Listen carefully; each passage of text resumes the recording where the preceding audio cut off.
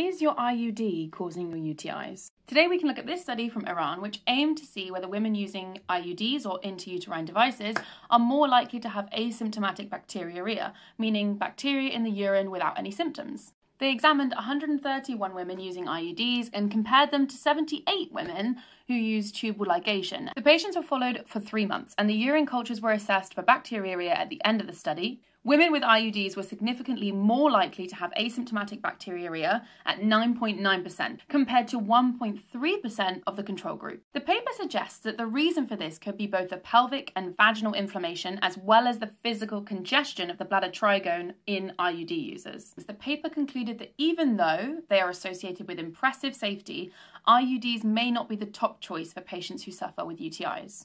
Issues with the study. They didn't classify symptomatic infections with lower colony counts as bacteriuria. So the study doesn't provide any insights on symptomatic UTIs and IUDs. In order to do that, we need to look at another paper, which shows that asymptomatic bacteriuria is more likely to lead to symptomatic UTIs. They found that asymptomatic bacteriuria is a strong predictor of symptomatic UTIs.